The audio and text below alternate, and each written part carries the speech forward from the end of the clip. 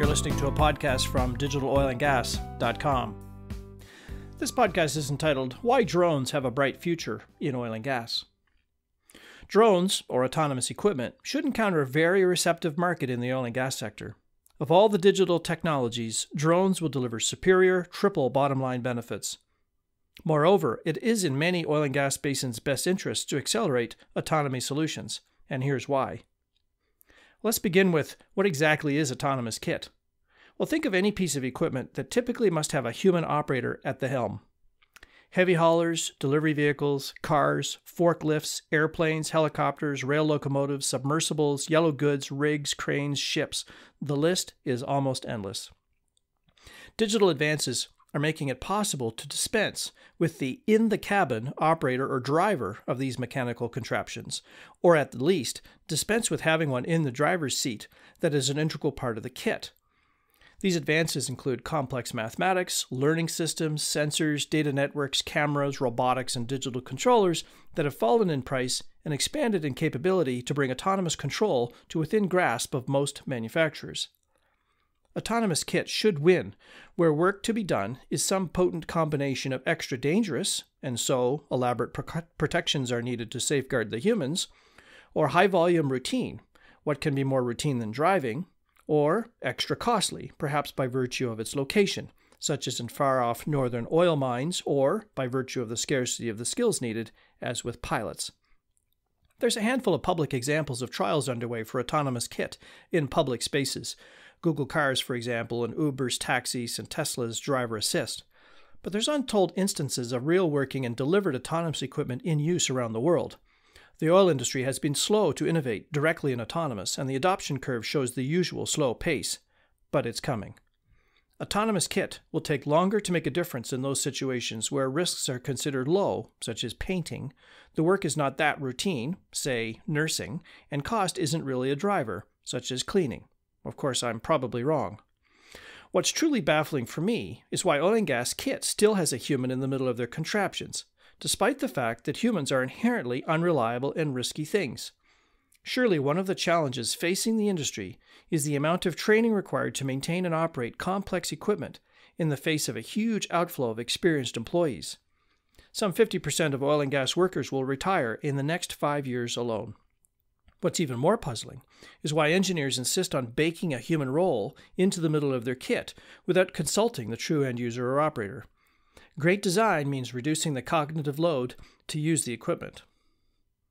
So why is oil and gas particularly well suited to exploring and using autonomous kit? Well, there's lots of good reasons. The work can be dangerous. Fumes and vapors from the product can asphyxiate or ignite. The work location is frequently remote and harsh, driving up the cost of housing human operators. Well-trained human capital is now scarce because of the downsizing in the sector. The sector is an avid consumer of the kinds of kit that autonomous favors, such as heavy lifters, haulers, and movers. The physical assets, that's the plants and the pipelines, are long-life assets that require steady and often routine attention, making payback easier. The work has lots of routine elements. Heavy haulers trundling around mines or engineers driving around to inspect the facilities. And the environments where autonomous kit can be deployed are not shared with public use infrastructure, such as the public highway system. This obviously takes away some of the risks. Some oil and gas basins have other intrinsic features that make them conducive to autonomous kit.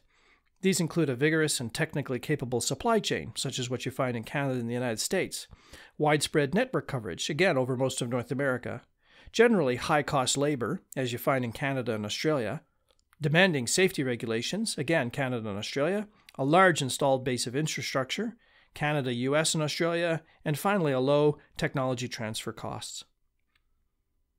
Curiously, the land down under, Australia, has an unusually impressive record in innovating in the area of autonomous equipment, mostly in mining, but there's at least one good example from the gas sector. Let's begin with mining haulers. The big iron ore mines in far-off Western Australia are considered world leaders in developing the autonomous mine truck. These heavy haulers work in a well-defined and controlled space, an open-cut mine, where there's no one about but other miners. The cost of a heavy hauler driver is magnificent. The crews work around the clock from fly-in, fly-out camps and travel from all over Australia. The mines pay for the travel, pay for the camps, and pay extra costs for the social costs. it's not hard to grasp the significance of moving away from human drivers on heavy haulers. Imagine having effectively a single computer driver who is constantly learning from the experience of driving all the haulers. That experience is captured and shared across all the haulers in real time, making the system constantly smarter and safer. Imagine a central control room where the operators are based that isn't on the mine site, but is in a large city where the operators want to live, improving turnover and reducing absenteeism. Fewer drivers are needed and can supervise multiple trucks at the same time. Imagine the positive impact on recruiting, training, and supervision. And imagine a shift change with no reduction in productivity because the trucks don't actually stop trucking. The driver simply stands up and her replacement takes over. And yes, there's lots of women in mine site hauling because they're far safer drivers than men. And imagine a far more uniform usage profile of the mining trucks because an autonomous fleet would always operate precisely the same way, yielding precisely uniform brake usage, for instance. Imagine the ability to model out exact routing, which would translate into more precise field performance and more accurate business performance. Well, I'm not at all surprised to see news stories about autonomous haulers getting a serious look in the Canadian oil sands. Next, let's consider aerial drones. The new gas fields in Queensland are using drones, also called unmanned aerial vehicles, to fly inspection runs over the gas field assets, mostly the gas wells in the coal seam gas arena. The wells are relatively low productivity, heavily regulated, remote, and numerous. The old model was to assign a field operator to a handful of wells that would be visited on some scheduled basis. The ratio of operator to well was low because of the extensive drive times to get to the wells, and well operators might be on some kind of shift, maybe even the same kind as an offshore oil worker, 2 weeks on, 2 weeks off, driving these enormous distances, creating a serious safety risk, and might visit wells that needed absolutely no attention at all, leading to wasted effort. Initial drone trials led to the realization that aerial technology could do the job, but only with industrial-grade gear from serious players. The drones needed to fly at night, so as not to disturb pastoral lands and the grazers. They needed to fly quite high, several hundred meters up, well out of sight, and therefore needed a strong power plant and high-end aeronautic controls. The drones also need to carry a big payload, high-resolution digital cameras, emission sensors, LiDAR, moisture sensors, and so on. They take before and after photos to see how much vegetation has grown, if the well has been flooded, and if it's been damaged by frisky kangaroos. They needed to plug into work systems that created the next day's work roster, including what wells needed to be visited and why, what parts to load on the operator's truck, and even the order to visit the wells based on landowner access permits. The payoff has been very significant. A single drone can fly over and inspect more than 100 wells each night, whereas an operator might visit just 6 or 7 per day. Demanning the gas field delivers all the same HR benefits as autonomous haulers, with better safety outcomes because there's much less driving. Of course, pilots aren't cheap either, but there's far fewer needed, and because of their training in flight operations, they're inherently safety conscious. These UAVs could have a big impact on the huge and widespread oil and gas infrastructure that is typical in the Canadian and U.S. oil and gas fields, such as the Western Canadian Sedimentary Basin and the newer unconventional fields of the Horn River and the Montney. And yes, UAVs could help make a step change in cost, productivity, and safety performance in oil and gas. There's lots of other great examples that oil and gas could embrace.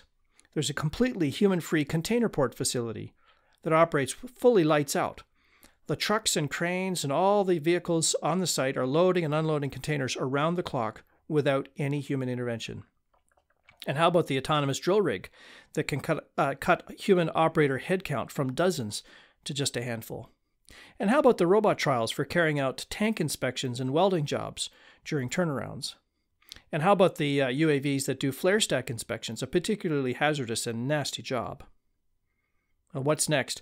Autonomous Kit is stepping onto Moore's Law and will fall in cost while improving in capability every 18 months or so. If you're a supply company, you need to be asking what autonomy will do to your current product and service offering. And if you're an operator, you need to be asking what autonomy will do to your cost and productivity profile. Either way, your organization needs to be asking about what autonomy will do to you. You have been listening to a podcast from digitaloilgas.com.